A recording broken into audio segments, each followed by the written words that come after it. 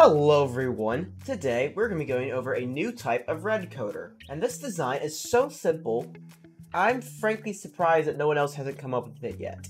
Either that, or I just haven't found it while scrolling through the rat's nest known as hex videos. But without further ado, let's get on to today's topic, the too-wide Redcoder. So what is a Redcoder, you may ask? Well, essentially, a Redcoder is a way to convert signal strength, also known as Redstone hexadecimal, and outputs it in a base 1/mono output. Now, this may confuse you, but it's not really that hard to understand. Let's take a look at a quick example. This is a Redcoder designed by Miyazuma Games.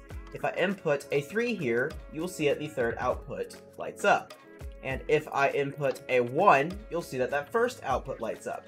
This works all the way up to 15, which is the highest possible value for Redstone Hex to produce. So that essentially is what a Redcoder is and how it works. Now what makes my design different from this one is the space between the outputs. As you can see in Miyazuma's design, there are 2 blocks between each output, making this 3 wide.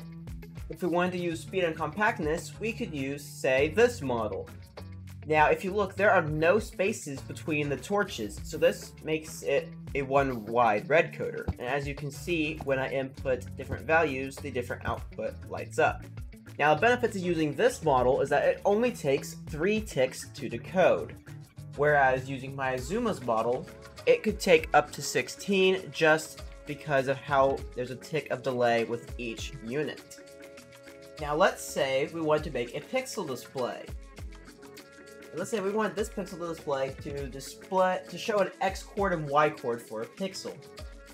Well, we could use this model, but as you can see, there's a gap between each pixel.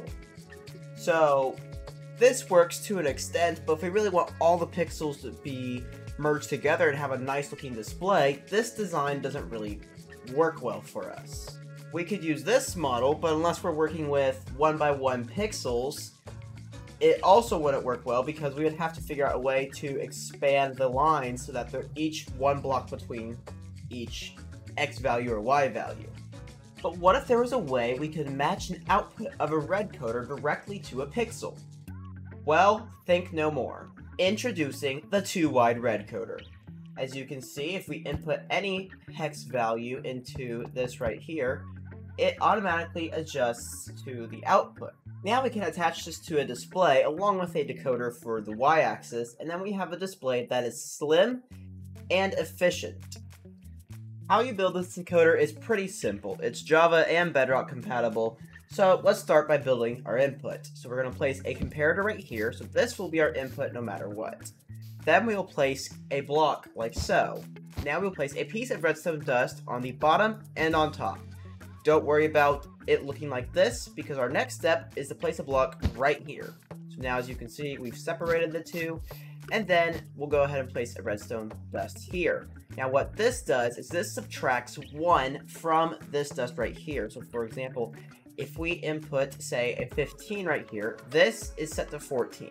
I know it's hard to tell, but trust me, because it goes 15, 14. If we go for this one, it's 13, 12, 11, 10, and so forth down to 0. Now we can place a repeater here along with a block with a torch on it. Now we can place a block here and then place a torch either here on this side or here on top of it. It really doesn't matter, as they both work the same. It's just down to your personal preference. The next step is to cover this and place a repeater. Now, side note, if you're using the Bedrock version of the game and not the Java, you'll need to set the repeater to 2 ticks and not 1 tick. Otherwise, you will 1 tick the torch, which can be pretty bad. Trust me, I know from experience. Once we are done with that, it's time to build what allows this to be 2 wide and not 1 wide or 3 wide. Now, we can't just place a piece of dust here because then we just lose some functionality. So, for example, if we were to input a 15 right here, this would be 14. But if we want, say, this to be registered as 14, that won't work because this is being registered 14. Well, a case in point, we can place our comparator. That also won't work because now our model is 3 wide. So instead of just placing a piece of redstone dust here, we're going to be placing a Redstone comparator. Now, just because you might be thinking that because if we place it like this, they're all going to be output the same thing. And that's true, but this is where it gets important. We're going to set this to subtraction mode, and then place another comparator facing into the side of this comparator. Now we will place any storage device, so this could be a chest, a shulker box, anything. I'm just using a barrel for personal preference, and we will give it an input of 1. Now, this subtracts 1 from the input. So for example, if we were to give this comparator a value of 1, you can see that we have a value of 1 here, and no value here. If we were to give it, say, another value of, say, 2, you can see that we now have a 2 here, a 1 here, so this torch turns off, and a 1 right here. Now if we build a device like this,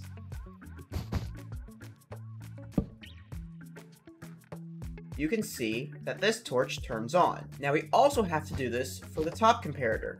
So as you can see, we can place a comparator here, turn it to subtraction mode, and then place a comparator. Then we can place any storage device and give it a value of 1 to subtract our input. As you can see, this is now outputting a 2. If we put this and take it back to 1, you will see that the 1's being outputted, and then it gets incremented into 2. Stack this up to 15, and you have yourself the Redcoder. Now, a note for this 15 value, you don't need to have the subtraction right here because Redstone will never reach a value greater than 15 unless you're using some like commands or something. And there you go, a 2-wide Redcoder. If you want to learn how to implement a Redcoder into your Redstone computer, then click on this video and I'll see you there.